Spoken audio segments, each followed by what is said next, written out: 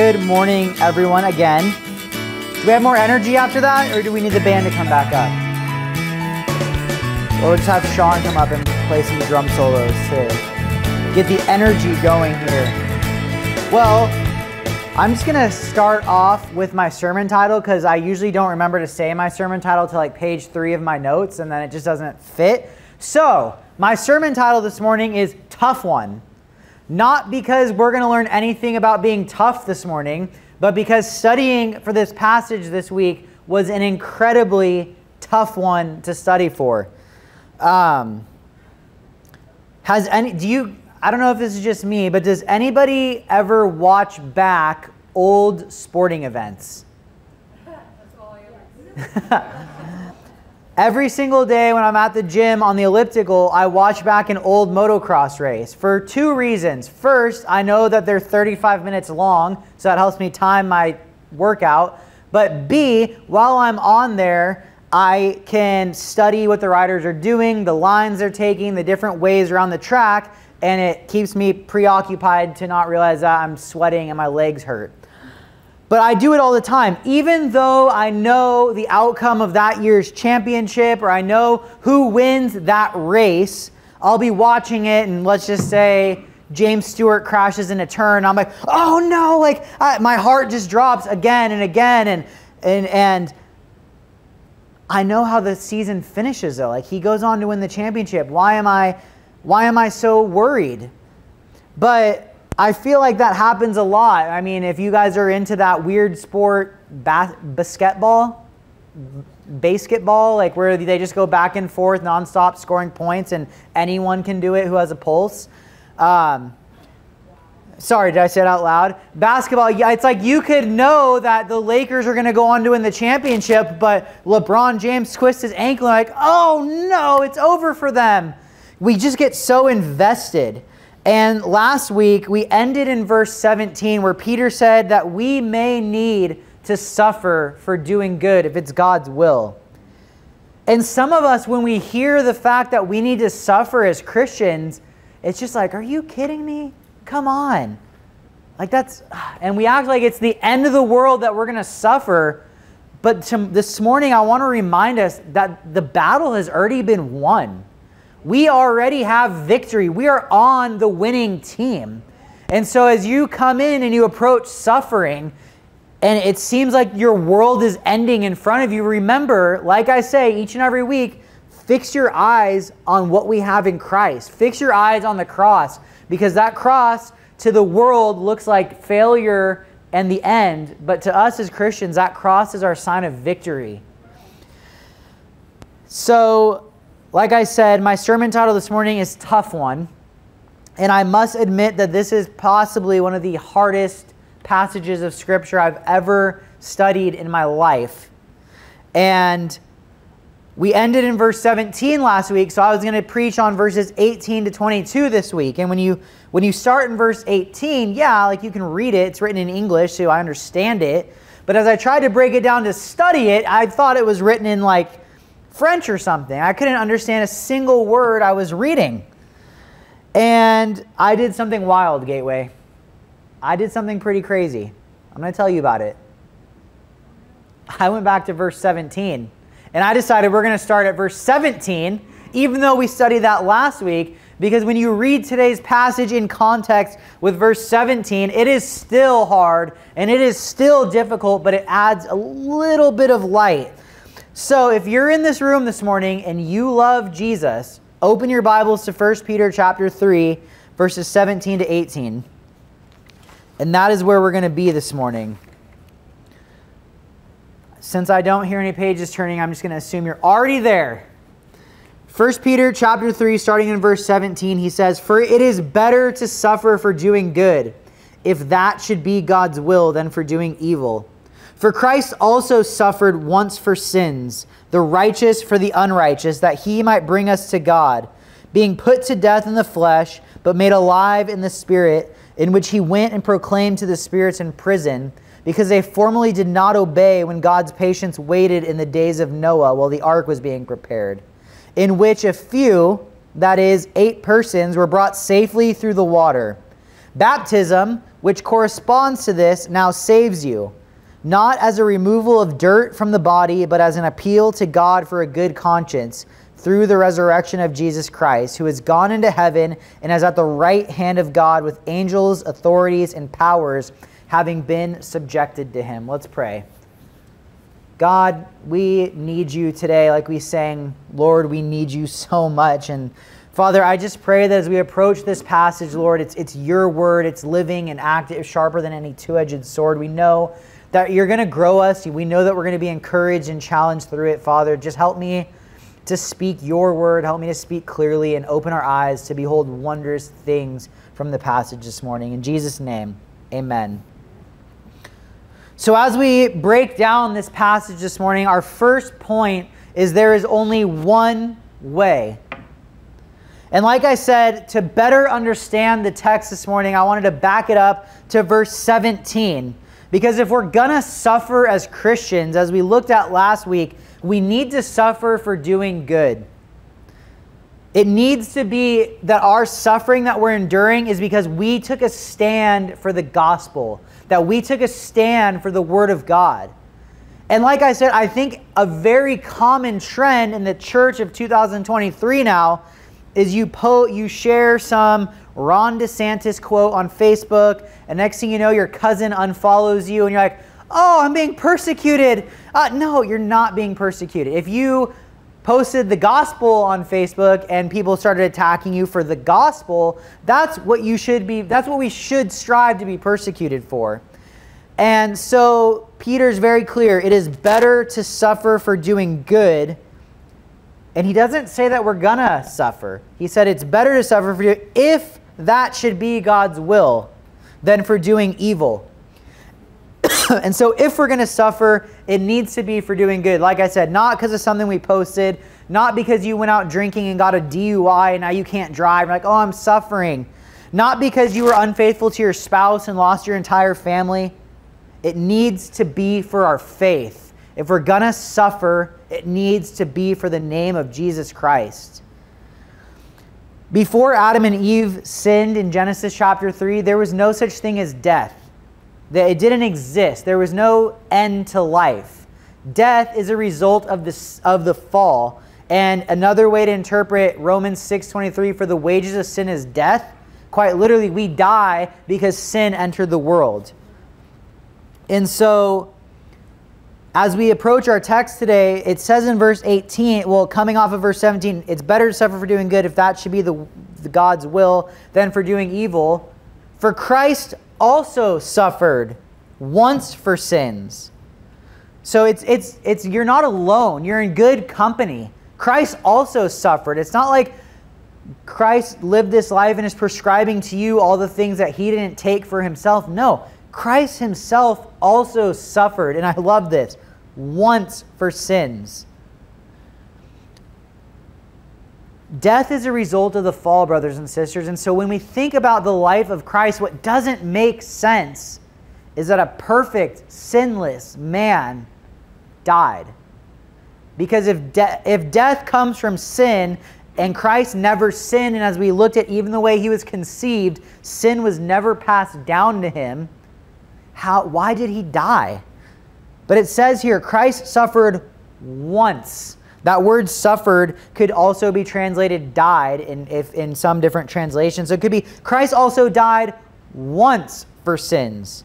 He never suffered for sin ever in his life, and we suffer because of our sin a lot. I gave a couple examples, but those are really harsh examples. Maybe you get in a fight with your wife and you suffer a bad night's sleep on the couch. Maybe you, because of your bad parenting, your kids go out and rebel or do something, and now you're suffering because of that.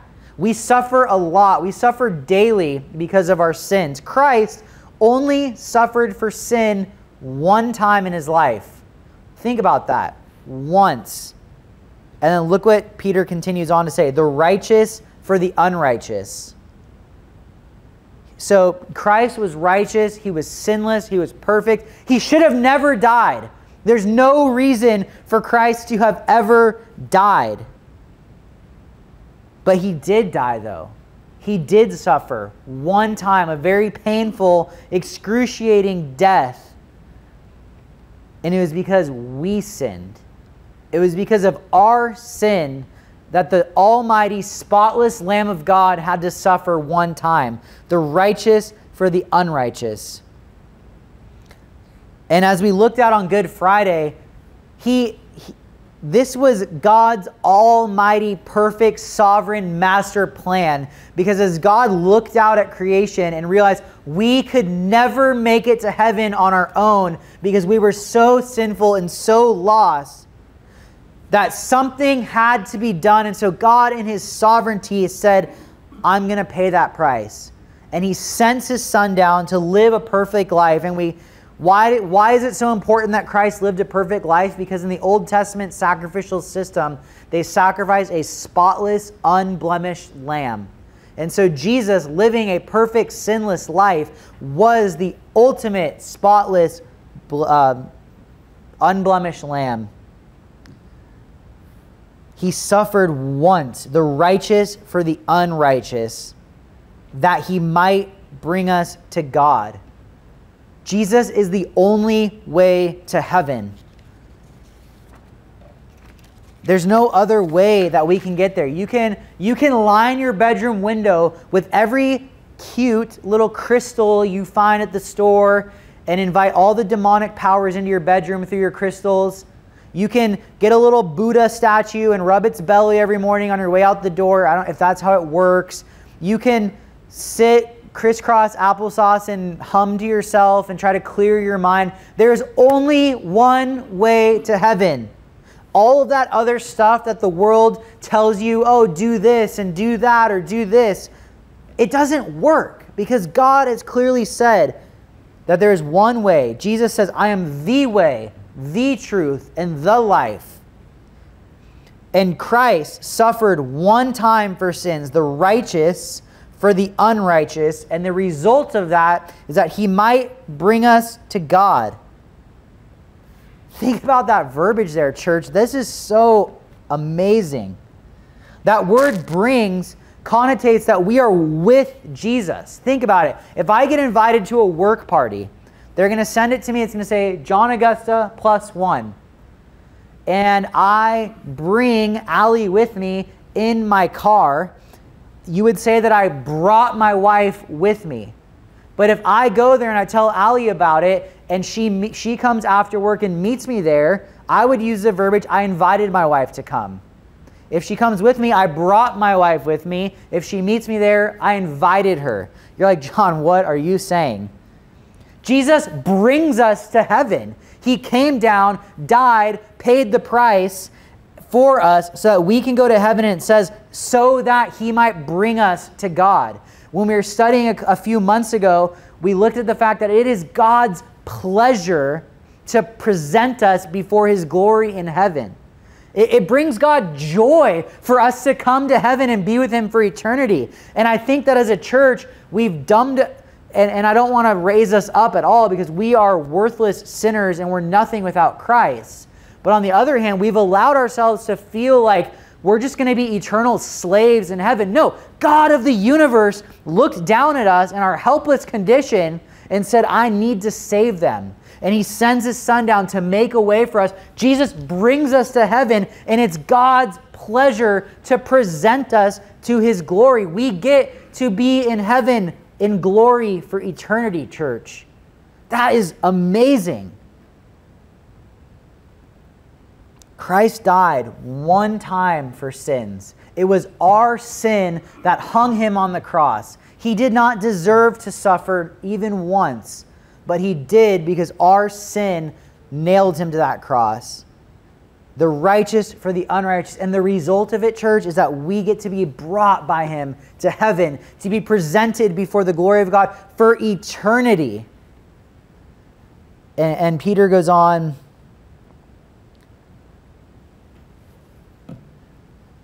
being put to death in the flesh, but made alive in the spirit. He suffers once. And so Jesus is the only way to heaven. If you think that any other way you read about on Google, Instagram, Social media is just pumping out all these great ways to get to heaven recently. None of them will get you there. Anything other than putting your trust and faith in Jesus Christ will leave you coming up short on eternity. And let me tell you, that's one shot you don't want to miss. So we see here that he suffered once that he might bring us to God. Jump down with me to verse 22. Who has gone into heaven, talking about Jesus here, and is at the right hand of God with angels and authorities and powers having been subjected to him. So Peter's been setting us up for this here. He's been loading the bases, and now Mike Trout's up to bat. He's going to hit the grand slam home right here. Chapter 2, verse 13, Peter says, be subject.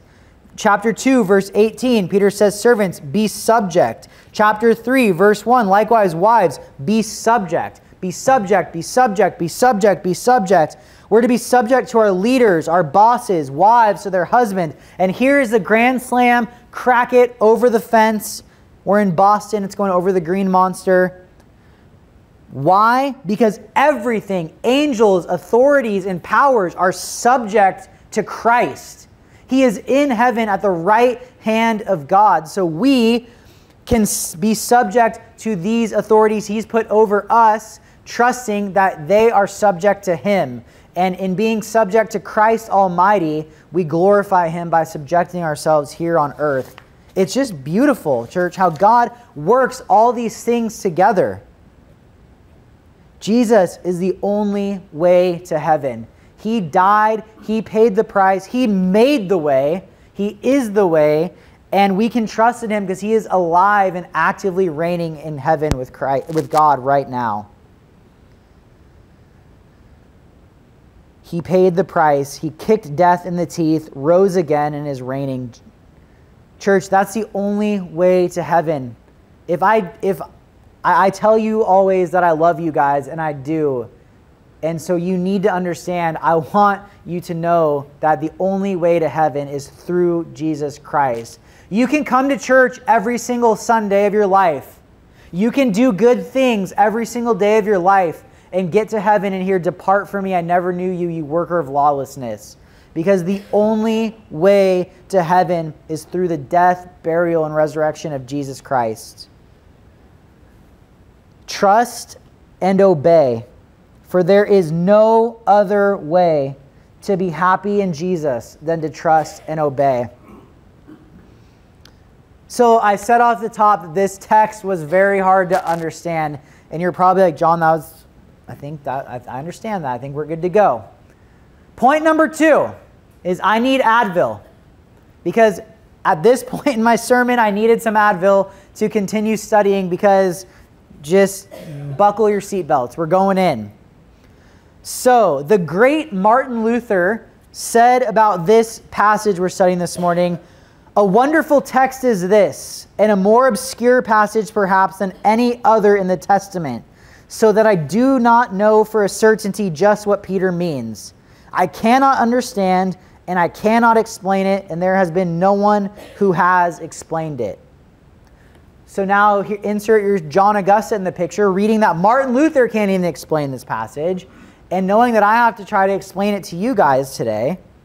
So then I had my MacArthur commentary, all these different commentaries, and every single one said something different about this passage. And every single commentator said that they don't really understand this passage.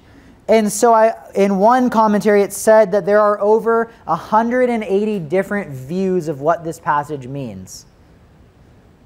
And so as we approach verse 19 this morning, here are my initial thoughts as I read this text.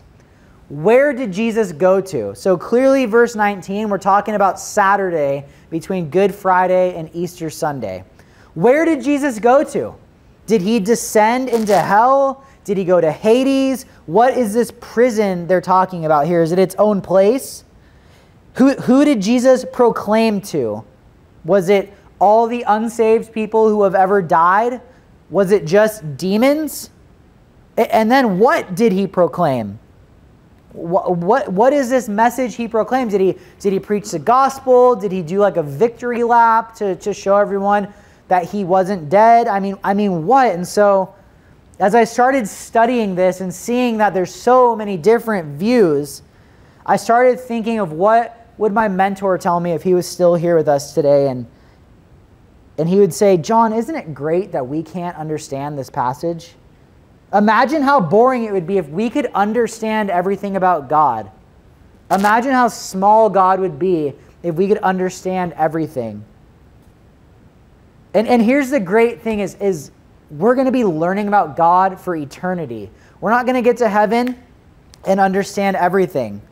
But we're going to be learning about him. And thank you, God, that you are so awesome and majestic that we can't understand everything about you.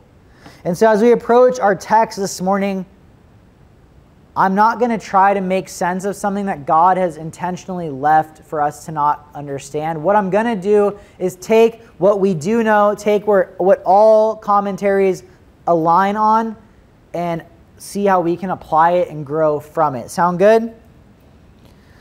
So verse 18 ends telling us that Jesus on Good Friday, look what Peter says. It says, being put to death in the flesh, but made alive in the spirit. And then verse 19 says, in which he went and proclaimed to the spirits in prison. So I think that tells us at least that what's happening here is Jesus is in the spirit form. His body's still dead, so that's why I put us on Saturday. And we know that he goes to proclaim something to the spirits, to these someones in prison somewhere. And then when we get to verse 20, it kind of gives a little more context. Because they formerly did not obey when God's patience waited in the days of Noah. So we know that these spirits who he's proclaiming to in prison did not listen in the days of Noah. Okay, so let's go back to the days of Noah. God is awesome, and he lets us know what happens there. In Genesis chapter 6... we know that there are fallen angels who came down to earth, inhabited human bodies, and made children with human women. And it says in chapter 6, when man began to multiply on the face of the land, and daughters were born to them, the sons of God, referring to angels, saw that the daughters of man were attractive, and they took as their wives any they chose. Then the Lord said, my spirit shall not abide in man forever, for he is flesh. His days shall be 120 years. The Nephilim, also meaning giants, so this breed of giants was born from these angels coming down and making children with the women, were on earth in those days, and also afterward when the sons of God came into the daughters of man and bore children to them. These were mighty men who were of old, the men of renown. Then the Lord saw that their wickedness was great, and that every intention of their thoughts and of his heart was only evil continually. And the Lord regretted that he had made man on earth. And so we know what happens. He tells Noah what's going to happen. Noah, it's not like Noah snapped or went down to the boat store in Castaic and bought an ark. Noah was building this ark for years. And in building the ark was telling people why. So when Peter says that God was patient here, people had opportunity to repent and come to Jesus, but they didn't. They continued to rebel.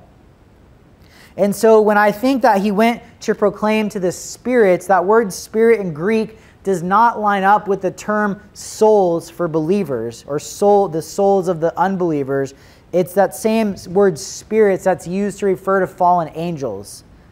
And they're in prison, and we know that from Jude, when we studied Jude a couple months ago, that there are spirits that are bound, being kept. It says in Jude 2:6, and the angels, referring back to Genesis chapter 6, who did not stay within their own position of authority, but left their dwelling, he has kept in eternal chains under gloomy darkness until the judgment of the great day. So we can... there's so many different ways, but me being the one talking right now, I think that Jesus in his spirit form, so on Saturday, his body's in the tomb, goes down to this deep level of Hades, because remember, the eternal lake of fire is going to happen in the final judgment. He goes down to the darkest level of Hades, reserved for these angels who have fallen and are bound in chains, and he proclaims something. Let's take a breath. There's so much more to unpack here. There was a show a few years back on TV, you may have remembered it, The Biggest Loser. And it was where obese people competed to see who could lose the most weight, and then ultimately at the end of the show, the most body fat percentage.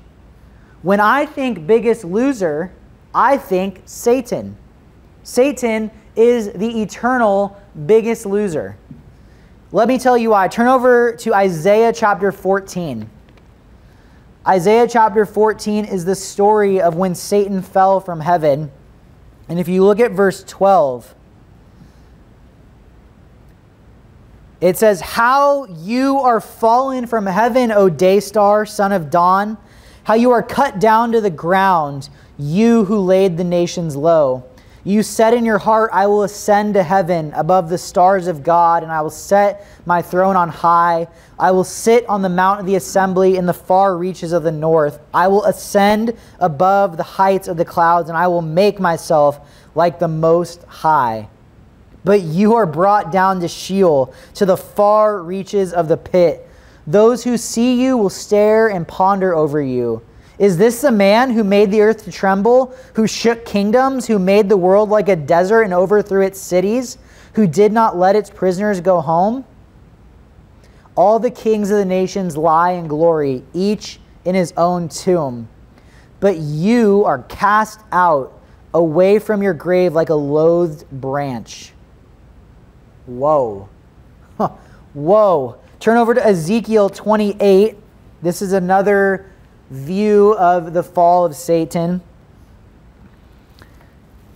Ezekiel 28 verse 12, it says, "Son of man, raise a lamentation over the king of Tyre and say to him, thus says the Lord God, you are the signet of perfection, full of wisdom and perfect in beauty." Let's stop there.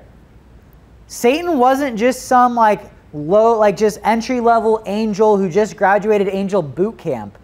He was one of the most beautiful angels that God made. He was special.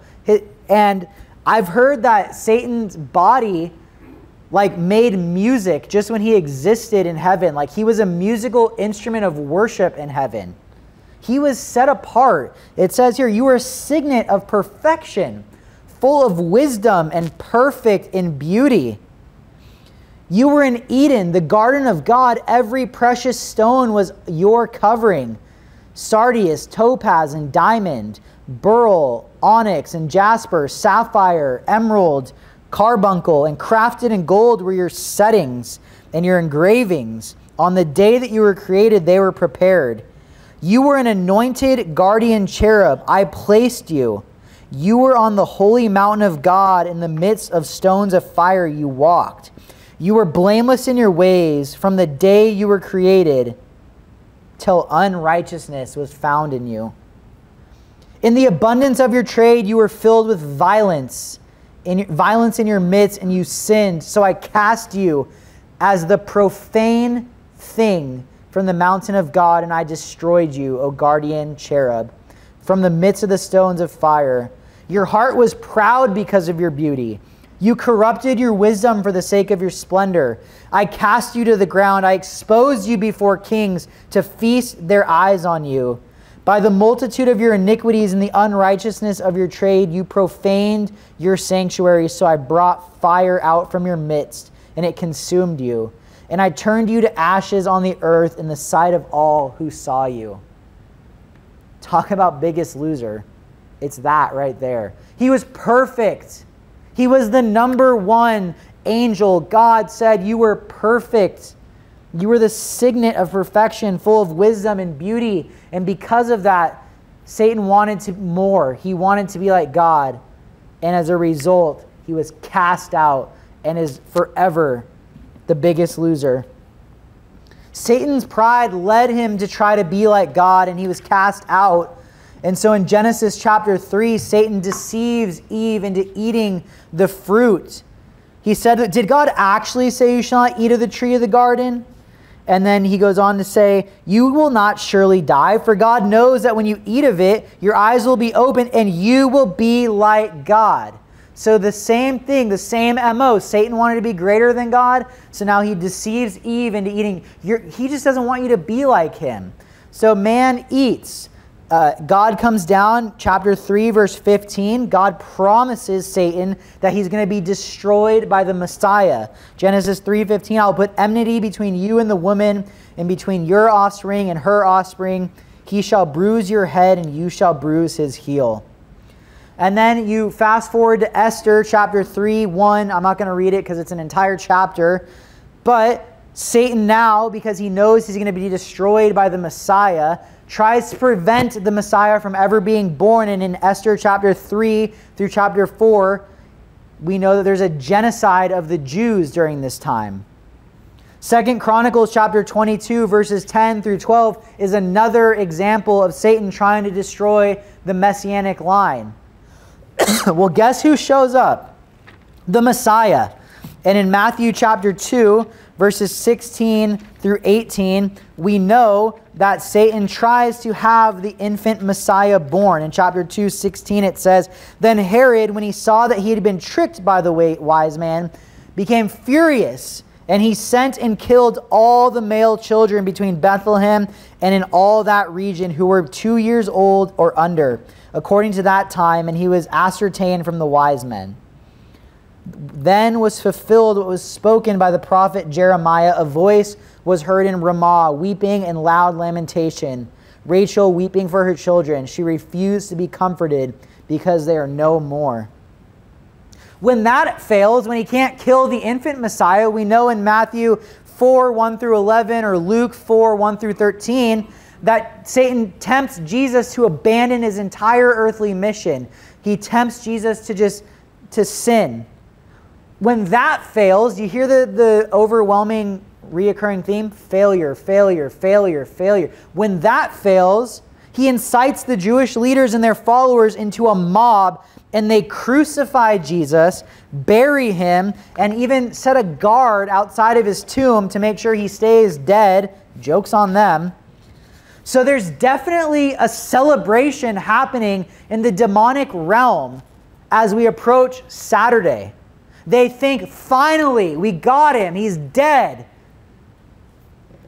And Jesus, back to 1 Peter, though he was dead in the flesh, he was alive in the spirit. In which meaning in the spirit, he went and proclaimed or preached to the spirits in prison because they did not formally believe. So there's this idea that they won. There's this victory, like, oh, we killed the Messiah, he's dead. And Jesus, like, can you just imagine when he shows up alive and proclaims that death does not have the final say, that all the power of hell, all the demonic realm that since day one has been trying to end God's plans, does not have hold on our Savior, church. God is a just God. He says what he does what he says, and so he told Satan that he would be killed by the Messiah.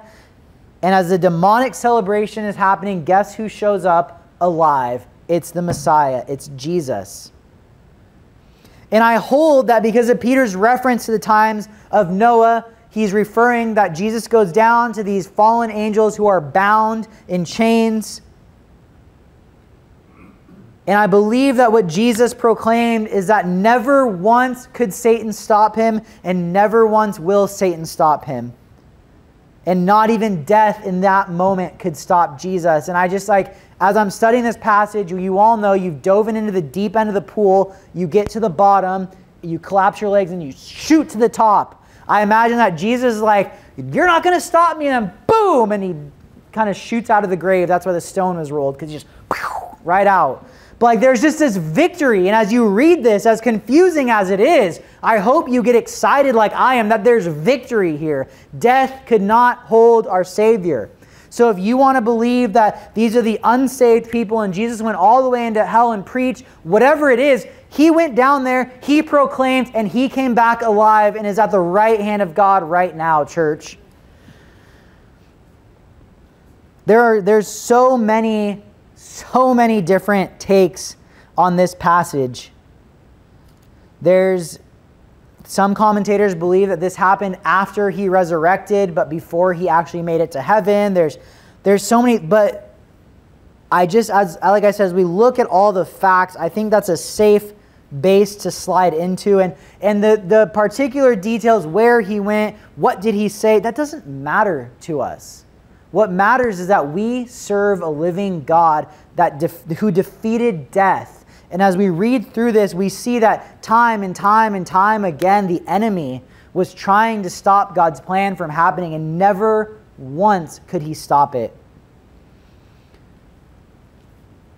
It's only through Jesus that we are victorious. And now in verse 21, we're not out of the confusing waters yet. Baptism, which corresponds to this, now saves you.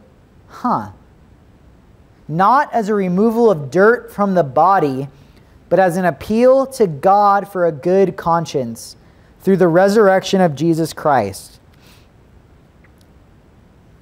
So if you're here and you're like, whoa, baptism saves you?